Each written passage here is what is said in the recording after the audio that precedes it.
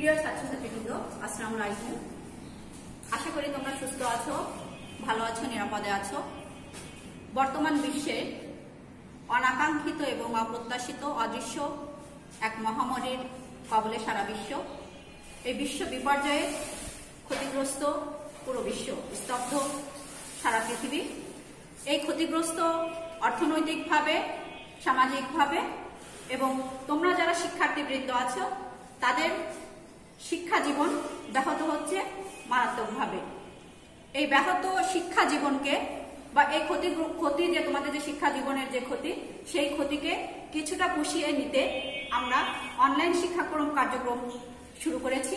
তারই ধারাবাহিকতায় আজকে আমি শাম্মী আক্তার, প্রভাষক অর্থনীতি বিভাগ, সরকারি শহীদ আবুল সালাম কলেজ, আজকে তোমাদের মাঝে এসেছি।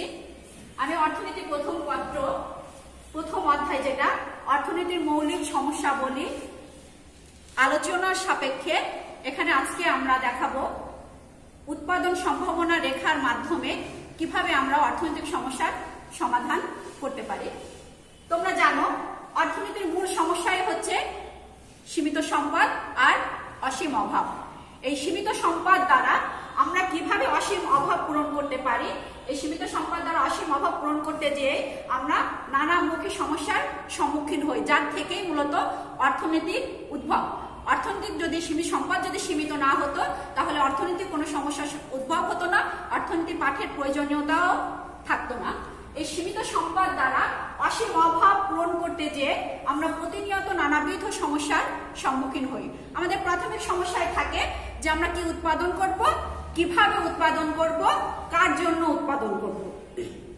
এই সমস্যাগুলি সমাধান করতে যে আমাদেরকে কি করতে হয়, আমাদের প্রতিনিয়ত আমাদের চাহিদাগুলোকে বাছাই করতে হয়, অর্থাৎ চাহিদার প্রয়োজন অনুসারে, ক্রমানুসারে সেটা সাজাতে হয়। যার আধিক্য, যে চাহিদার আধিক্য বেশি থাকে, আমরা প্রথম পর্যায়ে সেটা পূরণ করব, তার পরবর্তীতে আরেকটা চাহিদা পূরণ করব, একটা নির্দিষ্ট সময়ে একটা অভাব পূরণ করা সম্ভব। এভাবে আমরা এই সীমিত সম্পদ দ্বারা পর্যায়ক্রমে আমরা কিভাবে আমাদের চাহিদাগুলো পূরণ করতে পারি, সেটাই হচ্ছে প্রথম অধ্যায়ে মৌলিক অর্থনৈতিক সমস্যার সমাধানের মূল আলোচ্য বিষয়। এখন আমরা দেখব যে আমরা প্রাথমিক যে সমস্যার সম্মুখীন হই, যে আমরা কি দ্রব্য উৎপাদন করব। এই সমস্যার সমাধান আমরা করতে পারি উৎপাদন সম্ভাবনা রেখার দ্বারা, অর্থাৎ প্রোডাকশন পসিবিলিটি কার্ভ দ্বারা। আমরা প্রথমে বলেছি যে আমাদের সম্পদ সীমিত কিন্তু অভাব অসীম। তাহলে আমরা উৎপাদন সম্ভাবনা রেখা কাকে বলে? উৎপাদন সম্ভাবনা রেখা হলো এমন একটি রেখা যা কোনো সমাজের বিদ্যমান সীমিত সম্পদ দ্বারা উৎপাদনযোগ্য দ্রব্যের সম্ভাব্য সংমিশ্রণ নির্দেশ করে। অর্থাৎ এখানে মূল বিষয় হচ্ছে আমার সম্পদ সীমাবদ্ধ। এই সীমিত সম্পদ দ্বারা আমরা যখন কোনো দ্রব্য উৎপাদন করতে যাব, তখন আমরা যদি একটা দ্রব্যের উৎপাদন বৃদ্ধি করতে যাই, তখন আমাদের কি করতে হবে, অন্য দ্রব্যের উৎপাদন হ্রাস করতে হবে, কারণ আমাদের সম্পদ সীমিত। সীমিত সম্পদ দ্বারা একই সাথে সকল অভাব পূরণ করা সম্ভব নয়, যার ফলে আমাদের একটা দ্রব্য যদি আমরা উৎপাদন বৃদ্ধি করতে যাই, তখন আমাদের অন্য দ্রব্যের উৎপাদন ছাড়তে হবে। এখানে আমরা দেখতে পারি চিত্রে ও বি হচ্ছে ভূমি অক্ষ, ও এক্স হচ্ছে ভূমি অক্ষ, ও ওয়াই হচ্ছে লম্ব অক্ষ। ও এক্স অক্ষে আমরা এক্স দ্রব্য নির্দেশ করেছি এবং ও ওয়াই অক্ষে আমরা ওয়াই দ্রব্য নির্দেশ করেছি। এখন আমরা ধরে নিব যে সমাজ শুধুমাত্র এই এক্স এবং ওয়াই এই দুটো দ্রব্যই উৎপাদন করবে। এখন যদি আমরা সম্পূর্ণ সম্পদ দ্বারা এক্স দ্রব্য উৎপাদন করে, তাহলে আমরা ও বি পরিমাণ উৎপাদন করতে পারবো। যেখানে ও বি পরিমাণ এক্স দ্রব্যের উৎপাদন হবে, সেখানে ওয়াই দ্রব্যের উৎপাদন হবে 0। তার কারণ হচ্ছে আমরা সম্পূর্ণ সম্পদ দ্বারাই এক্স দ্রব্য উৎপাদন করছি। আবার বিপরীত ভাবে যদি আমরা আলোচনা করি, যদি সমাজে মনে হয় যে আমার ওয়াই দ্রব্যের প্রয়োজন আছে, এক্স দ্রব্যের প্রয়োজন নেই, তখন সে ওয়াই এক্স দ্রব্যের উৎপাদন বাদ দিয়ে সম্পূর্ণ সম্পদ দ্বারা যদি ওয়াই দ্রব্যের উৎপাদন করে, তাহলে ওয়াই দ্রব্যের উৎপাদন হবে ও এ পরিমাণ, এবং সেক্ষেত্রে এক্স দ্রব্যের উৎপাদন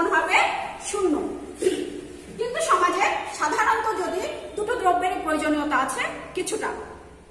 সেক্ষেত্রে দেখা যাচ্ছে যদি সমাজ এফ বিন্দুতে উৎপাদন করে তাহলে এক্স দ্রব্যের উৎপাদন হবে ও সি পরিমাণ এবং ওয়াই দ্রব্যের উৎপাদন হবে ও পি পরিমাণ। এখন যদি এক্স দ্রব্যের উৎপাদন আরো বৃদ্ধি করতে হয় অর্থাৎ ও সি থেকে ও ডি তে স্থানান্তরিত করতে হয় তাহলে ওয়াই দ্রব্যের পরিমাণ ও পি থেকে ও কিউ তে স্থানান্তরিত হবে। অর্থাৎ সি ডি পরিমাণ এক্স দ্রব্যের উৎপাদন বৃদ্ধির জন্য আমাকে পি কিউ পরিমাণ ওয়াই দ্রব্যের উৎপাদন হ্রাস করতে হচ্ছে। অর্থাৎ ওয়াই দ্রব্য তার পি কিউ পরিমাণ উৎপাদন হ্রাস করে এক্স দ্রব্যকে সুযোগ করে দিচ্ছে সি ডি পরিমাণ উৎপাদন বৃদ্ধি করার জন্য। এরপরেও যদি এক্স দ্রব্যের উৎপাদন বৃদ্ধি করতে হয় তাহলে যদি এক্স দ্রব্যের উৎপাদন যদি ও ই পরিমাণ হয় তাহলে ওয়াই দ্রব্যের উৎপাদন হবে ও এস অর্থাৎ ওয়াই দ্রব্যের উৎপাদন আরো হ্রাস পাবে। এর কারণ হচ্ছে এই এ বি হচ্ছে আমাদের উৎপাদন সম্ভাবনা রেখার সীমানা নির্দেশ করছে। এই এ বি এর বাইরে যে উৎপাদন করবার ক্ষমতা আমাদের নেই। এই এ বি বিন্দুর যে কোনো বিন্দুতে আমরা দুটি দ্রব্যের সংমিশ্রণ উৎপাদন করতে পারি। এখন দেখা যাক আমরা এর পরবর্তীতে আরেকটা চিত্র আছে নিচে যে চিত্রটা আলোচনা করা হচ্ছে সেটা হচ্ছে এই উৎপাদন সম্ভাবনা রেখাকে সাধারণত আমরা কি বলতে পারি অর্জনযোগ্যতার সীমানা রেখাও বলতে পারি। এখন আমরা কেন অর্জনযোগ্যতার সীমানা রেখা বলবো? এই নিচের চিত্রে দেখা যাচ্ছে এ বি যে রেখা উৎপাদন সম্ভাবনা রেখা রেখার মাঝখানে আছে এফ বিন্দু এবং এই রেখার বাইরে আছে ই বিন্দু। এই বিন্দু দুটো পর্যালোচনা করলে দেখা যায় এই এফ বিন্দু হচ্ছে অর্জনযোগ্য বিন্দু এবং ই বিন্দু হচ্ছে অর্জনযোগ্য বিন্দু। কেন এফ বিন্দু অর্জনযোগ্য বিন্দু? তার কারণ হচ্ছে এফ বিন্দুর অবস্থান এ বি অর্থাৎ উৎপাদন সম্ভাবনা রেখার ভেতরে এবং ই বিন্দুর অবস্থান উৎপাদন সম্ভাবনা রেখার বাইরে। আমরা যেটা শুরুতেই বলেছি প্রথমে যে আমাদের সম্পদ সীমিত এবং নির্দিষ্ট পরিমাণ, সেই সম্পদের সীমানা রেখা হচ্ছে আমার এ বি। এই এ বি এর বাইরে যে যদি আমরা উৎপাদন করতে চাই তাহলে অনেক বেশি উৎপাদন করা সম্ভব, কিন্তু ওই ই বিন্দুতে আমরা উৎপাদন করতে পারবো না কারণ আমাদের সেই ক্ষমতা বা সেই সম্পদ নেই। ওই ই বিন্দু এর অবস্থান এ বি উৎপাদন সম্ভাবনা রেখার বাইরে, যার কারণে ই বিন্দু হচ্ছে অর্জনযোগ্য বিন্দু।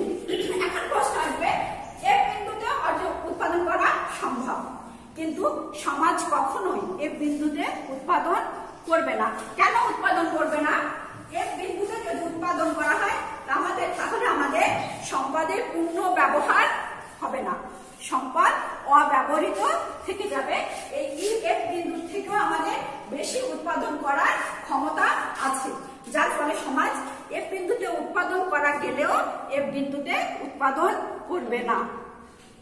তাহলে প্রিয় ছাত্রছাত্রীবৃন্দ, আজকের আলোচনা এ পর্যন্তই থাকবে।